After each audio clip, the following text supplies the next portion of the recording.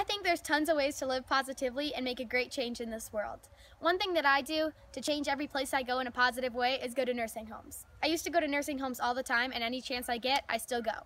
See, the thing is that people in nursing homes are just exactly the same as us, just older, and sometimes they're misunderstood and people think they're old and smelly and gross, but really they're just normal people, and sometimes they just have no one to talk to. So I went to a nursing home one time, and there was this lady who was there named Tin, and she was Chinese, and so she didn't know how to speak English. So I tried to communicate with her, and I said, "I love you," and she responded back, and she did the same thing to try and figure out what it meant. And I feel like I could actually talk with her, and there wasn't many people there that obviously spoke Chinese, so she had no one to talk to. There was this other man named Ro, and he had never really talked much there.